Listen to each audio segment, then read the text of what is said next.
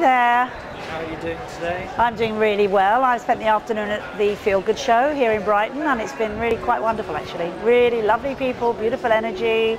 Nice to be here, nice to be supporting Claire Kirkland, who put it on, who I completely love and admire, and we have a very feminine rapport. Okay. Yes? I had two very good friends who were very impressed with the seminar today.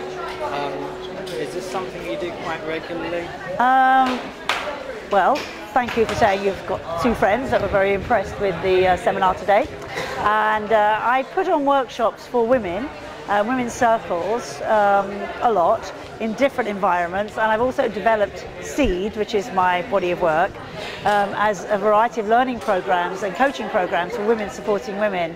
And I have been working on it for a long time, since 2000 the book came out, Seed Handbook, and it's really taking off now in a way which I find very exciting. We're working with women offenders in prisons, we're working with corporate dropout women who want to start their own small businesses. We're working in the corporate world.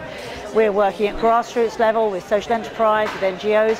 But the main thing is we're working with women really all over the world who are trying to move into their fullness of being, their creative fulfillment, actually at the same time making a change in society. It's all very exciting, and it's taken me a long time to understand what it is I'm trying to do. So as the grey's hairs become more bountiful, I'm beginning to realise just what it is I am doing. Because I am one of many people, men and women, a lot of women, out there right now who are really trying to create a new kind of society. Isn't that what it's all about? A new kind of world, new kind of environment where we can really live in peace and harmony and love, and still create a lifestyle which reflects what we want out of our lives.